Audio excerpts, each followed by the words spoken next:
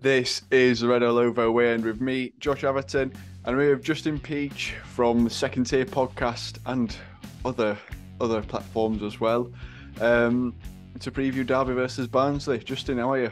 Yeah, really good. Obviously, we're speaking off air, absolutely boiling, and I know it's going to be a hot one tomorrow for the game as well, which is going to be interesting. But I'm in the shade, so I think I'll be all right for the game.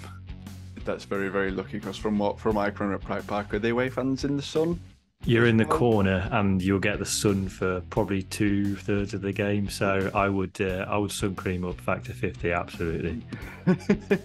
So make sure everyone's got a nice SPF on and take Justin's advice. A factor 50 just will be a warm one as well. And just going back to the fact podcasting in the summer, it's not a nice thing. Yeah, are we love podcasting, but we do give ourselves to our listeners a little bit because I'm not sweating yet, but I imagine in the next 10 minutes I'll start dripping. So Yeah, we are going through it right now. We are going through it. Justin, just want to explain like way from your background as well and what other things people might have seen you on before. Because no, for me personally, I've seen a lot of your content from the Second Tier podcast. yeah, obviously with Barnsley being in the championship recently, we'd have covered you guys extensively.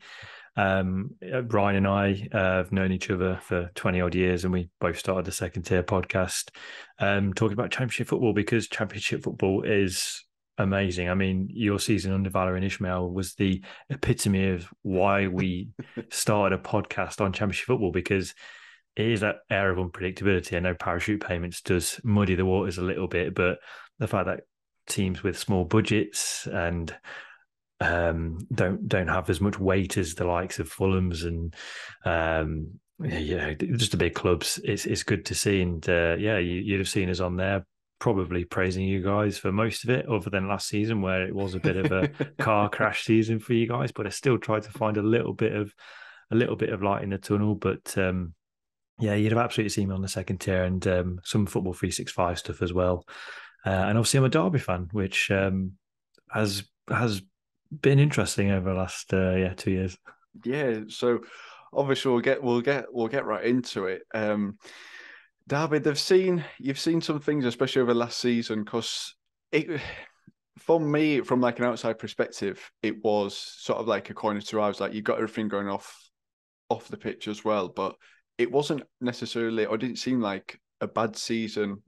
If you take away the 21-point deduction, obviously, you would have stayed up and I think comfortably like mid-table-ish as well. Mm. So what was it like last season in terms of with just everything? Yeah, it was weird. I think in a way the off-field stuff made the on-field stuff feel so much better because every goal felt like it was the last goal we were going to see. Like I go back to the Birmingham City game in January where the Derby fans organised that big march. There was sort of 8 or 9 thousand supporters in the march. And Bielik scored that equalised the overhead kick in the 91st or second minute. Fans genuinely did not know if we were going to have a club or not within the next few weeks. So that goal going in, it genuinely was the most sort of awesome feeling of just euphoria and pride that our clubs, we still got something to fight for. And that was mainly down to the fans. The fans got things going a lot of the time, organising things on social media, getting MPs involved. And I really do think if that wasn't the case, Derby would have gone under because authorities all around, the administrators and obviously the AFL didn't seem proactive enough to getting things sorted. So, in a weird sense, the off-field stuff made the on-field stuff feel so much more meaningful and better, and which is why it is probably one of my favourite seasons following Derby. I've been a season ticket holder for 20 years now. I've been a 20th season, believe it or not, and generally have never felt more pride than last season. Yeah, I think it is a weird one. Obviously, as you say, like you weren't sure if that were going to be like the last ever game or last ever goal, which you've seen. Like it feels obviously some like because I've never been that predicament with Barnes. Like that feels something which it would have a lot more meaning to it and a lot more um than any other game really. Like even if it Mm. was like in the playoffs when we got in the playoffs, like it does feel like that would have a lot more weight to it. Just what was it like then? Because obviously there was, from what I've seen, there are multiple sort of buyers coming in and then deals falling through at last minute. What was it like? Because obviously you're getting so close to like having deals finalised and sort of getting the club back, but they just always seem to keep falling through until like the 11th hour in a way. Yeah, there was three potential takeovers spread over about 18 months. And although they were close, I don't think they were ever that close. Just from an outsider's perspective, I think the first one, Sheikh Khalid, who was the cousin of the Man City owner, although very distant cousin at that, takeover was agreed. Businesses were set up to buy the club, and they never sent the party never sent the money across, and Derby waited on that for about 2 or 3 months, which is probably the reason why they scraped relegation by a point. Obviously, the Sheffield Wednesday game, just because Derby needed to recruit that January, and they were waiting on that deal to be taken over, and for some reason they waited for the money for 6 or 7 weeks, and then there was the Eric Alonso takeover in April that same season, which is weird because someone like Eric Alonso, again, Sheffield Wednesday fans will know him well, should be nowhere near football. And it was absolutely hilarious how it transpired, to the point where he was appearing on Talk Sport saying, "Oh, we'll get to European football." And as soon as potential owners start saying stuff like that, red flags start to chime. And in the end, to say it fell through, I think the club just gave up on him, because when you get to a point when you're posting random videos of houses on TikTok claiming they're your own, which is a completely true story. I don't know how aware fans about outside of Derby are aware of that. It is a bonkers story, and there's a lot of articles on it. And then there's the Chris Kirchner deal as well, which again is laughable. The fact that he's been kicked out of his own company because he's been gallivanting a lifestyle he could not afford. I don't know how he got so far in the process with buying Derby, because again, another person who didn't send the money across when it mattered clearly didn't have it. And as I say, he's been removed from his own company, so that goes to show. And there's been other bids that have come in, but again, the administrators, that's a whole other story about how not to handle the club in administration, I think would be the wisest way to say it. Yeah, it's definitely something which, like, I feel so much shit for all Derby fans, given what you've sort of been through. As you say, like, there were the three people coming in that you've thought might be, but as you say, like, there's a lot of red flags. Seeing like a lot of like flaunting as well, in terms of the owners trying to make it look like they've got more than what it seems as well. So moving forward now into, obviously, you have now been taken over, and it's seems like it's the beginning of a new era for Derby, underneath new ownership. What's that transition kind of been like? Does it feel like fans have got the club back in a way? Yes, in a very blunt and simple answer, yes. Mainly because it's a fan who's taken over. David Klaus, he had a season ticket in the North Stand. He went to every home and away game. And now the North Stand's just a family stand. It's the quiet stand. He's not sitting in he's not sitting in a box or any snazzy seats in Pride Park. I don't think there are any, but the North Stand is the definition of a family stand. It's a quiet place where, you take your family, cheaper tickets as well. And yeah, he's come in and he's taken over, and yeah, it does feel like we've got the club back. The communication has been just a revelation. Just fresh communication from a club is absolutely fantastic. I know you guys went through something similar, obviously, with one of the stands closing last season.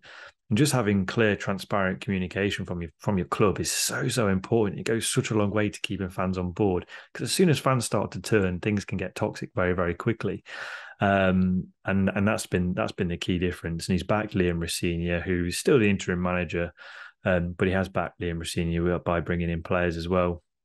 And as I say, it does feel like a new era, and we've needed it, because the Mel Morris chapter has been absolutely horrendous from the moment he took over to the moment he sold the club. It's been an uncomfortable roller coaster. It's great to see, obviously, that fans feel like they've got that connection back, and I think that's very important that the new owner sort of has that connection as well to Derby, because I think that goes a long way as well, in sort of it being sort of one of your own, instead of it just being some sort of no-faced businessman from overseas that's come in. So I think like you say, it is well on its way to be coming back, and especially the clear lines of communication as well. They're so important, because I think when clubs are too slow to inform fans or try to take the times to obviously make the best, to try and spin things and make things sound a little bit different, it just leaves a bit of a sour taste as well. Can't see through it. They see through it, don't they? Exactly. It's very easy to see through. You touched on a point there that Liam Rosenior, interim manager. Were you shocked to see Wayne Rooney depart sort of over the off season? I was shocked at the timing, mainly because the takeover was going to be done the sort of a couple of days after he'd resigned. So conversations probably took place, but I wasn't shocked to see him leave, mainly because he was quite close. He was tied quite close to the takeover of Chris Kirchner. Again, just a little bit of background. Rooney's agent was going to be on the board. Rooney had put his weight behind the Chris Kirchner bid, and obviously that fell through. Chris Kirchner turned out to be another charlatan who should be nowhere near football. So I think his position in some way was untenable. Now, his statement, he said he wants to spend more time with his family. 3 or 4 weeks later, he's manager of DC United. Can't get further away from his family. So I was surprised at the timing mainly, but not surprised that he left. And I think, again, the club needed a completely new start. And I think him leaving, albeit he led the club, with pride. He put pride back into the football club, which was his main aim, and he did that. But I think Liam Rosenior coming over, fair to say he was the brains behind Wayne Rooney.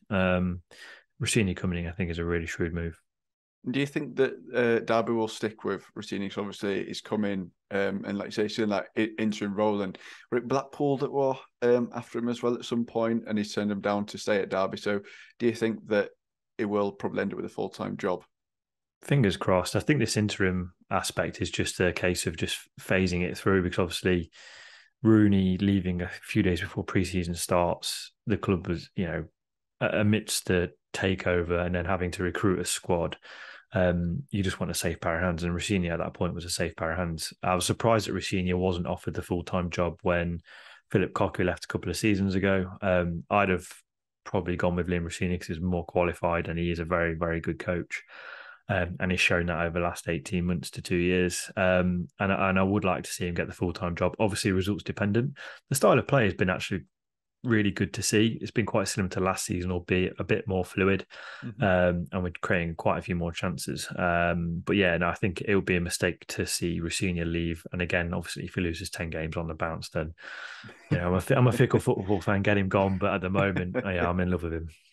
Yeah, he seems like, I think it just makes sense in terms of like that continuity, and as you say, like he is a very highly touted sort of coach, and from what I've read previously, that he was the sort of brains behind Rooney, and seems like a very hands-on number two instead of just sort of someone there to massage his ego. He seemed like he was quite heavily involved in that side.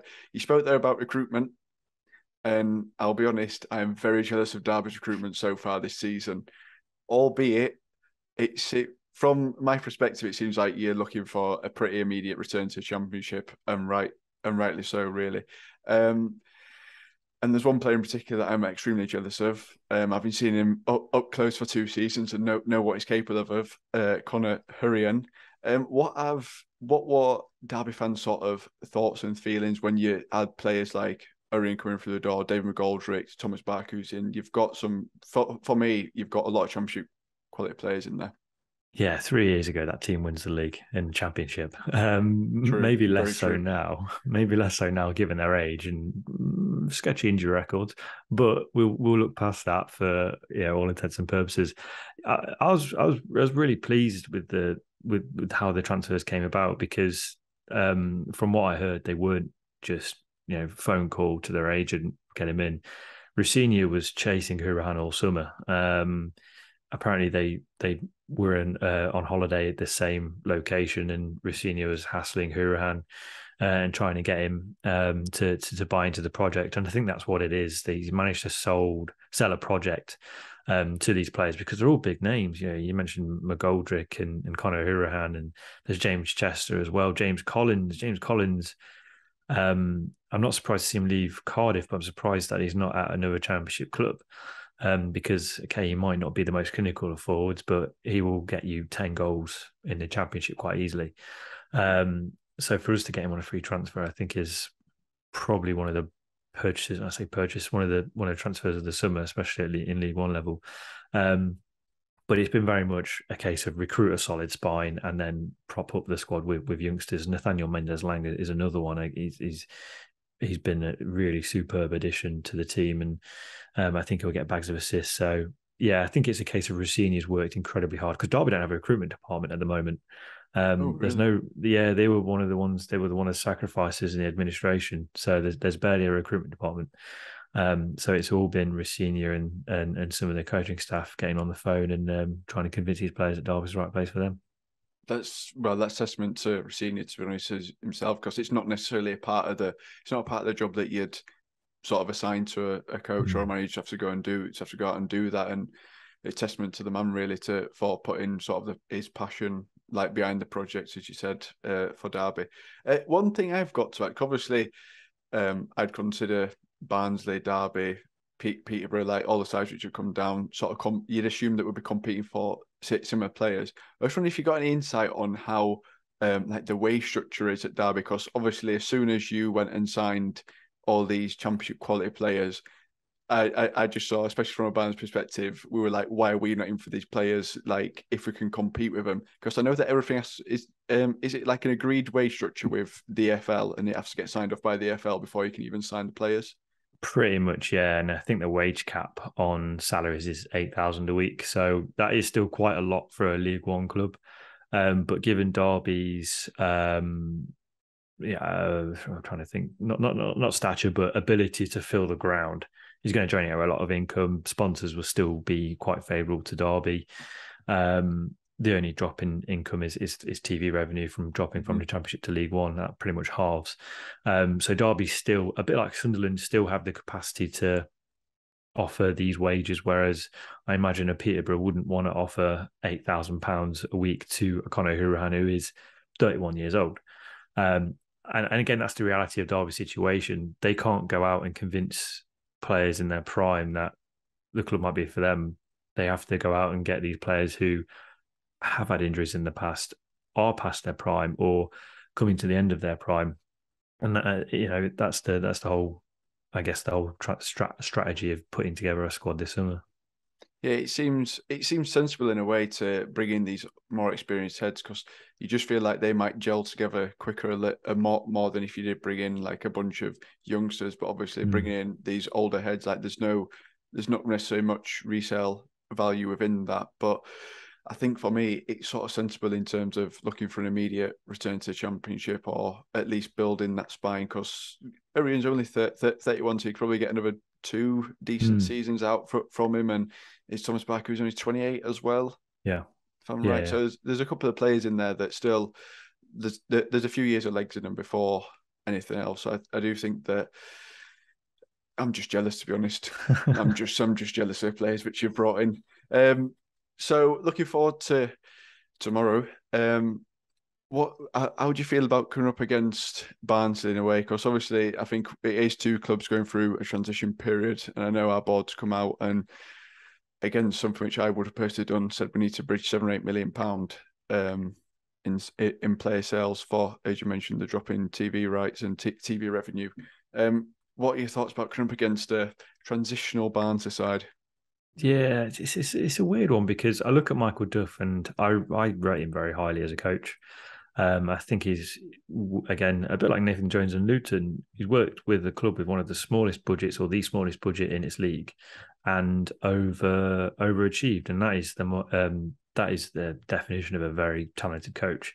So to go out and get him, I think is brilliant. I think my disappointment with Barnsley is they haven't looked like they've tried to replace the players that have gone.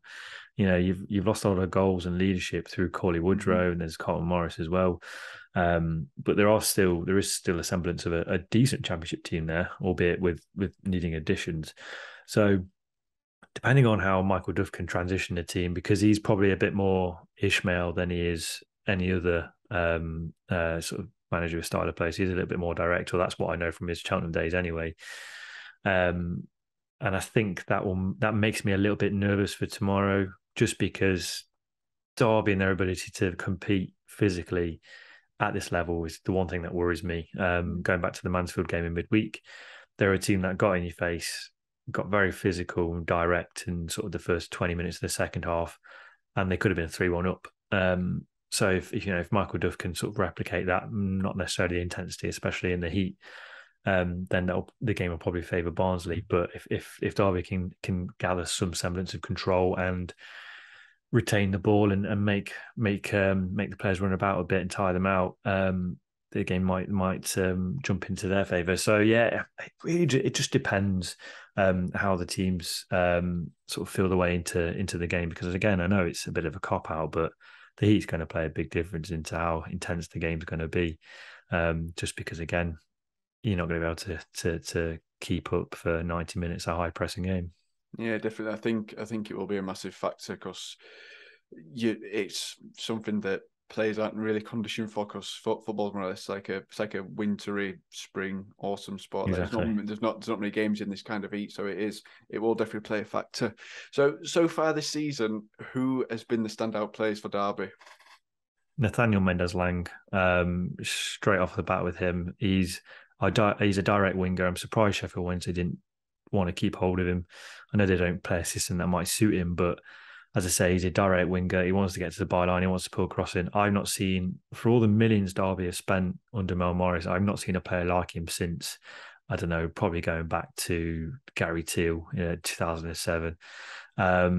He's such an old school sort of winger, where, as I say, he just wants to get to the byline and put balls in the box. When you got someone like James Collins in the 6-yard box, in the 18-yard box, he's going to get chances. And you got Tom Barkhausen as well, who can sniff chances out for fun. So Nathaniel Mendez-Lang is really impressed. Another one I think will hopefully start tomorrow is Lewis Sibley. Obviously, played a lot of games in the Championship. Last 2 seasons have been a bit underwhelming, but he looks to have found a little bit of a spark. And he's made an impact in the 2 games he's come off the bench so far and played very well in midweek against Mansfield. And he's got the ability to turn the game on its head, especially if it's a tight game, which I think it will be. I think it will be tomorrow. I think he's got that ability to score a goal from 20, 30 yards or make that killer pass. Yeah, it's one bad thing we're doing these away end videos is that as soon as people start saying the positives of their team, like that's exactly a negative of ours.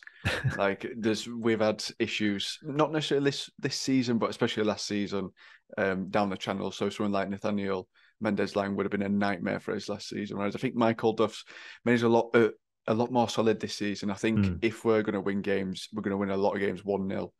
And it's going to not necessarily the most entertaining game, but I think we're just going to make a case of grind out results. So I think it's going to be an interesting one tomorrow because for me, Derby is such an unknown entity because of the amount of transition players which have come in. Like it's difficult to try and place where you'll be this season because I know when we did as pre-season predictions, I could have put Derby either last or first, and I've really weren't sure which one to go with. I ended up going because as soon as you signed Connor, I was like, that's it, top 6 minimum. You'll be fine there. Justin, I'm going to push you for a score prediction. How do you feel? What do you think tomorrow's score will be?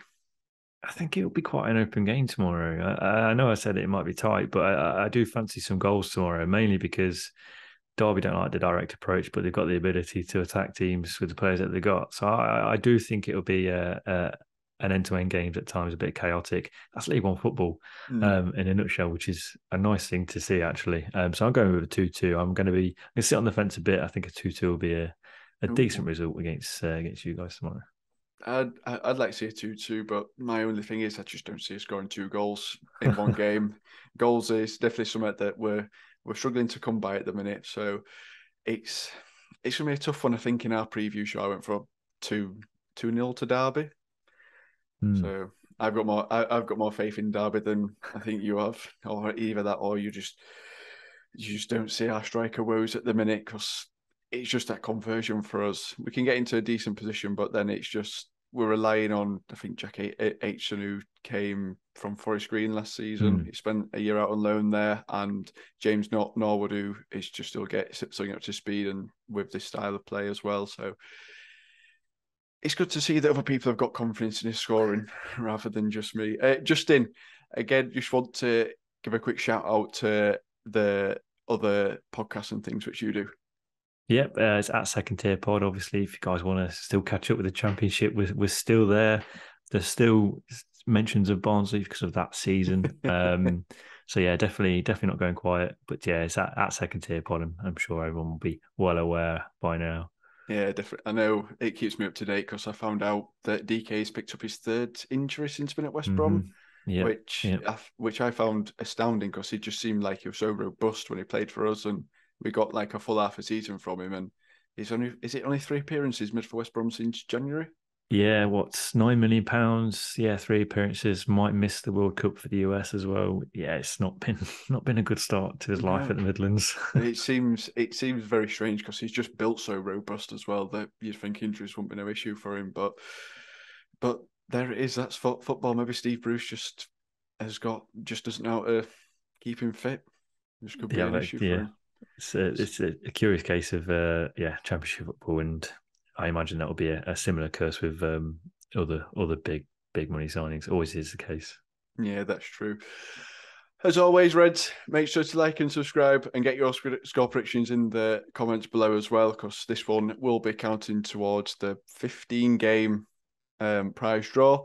So make sure you get comments in below. Andy will come and find all your score predictions and make sure they're logged as well. And let's see what happens on Saturday. Could it be a 2-2 draw like Justin says, or will people be as pessimistic as me for a 2-0 loss? There's only one way to find out, I suppose.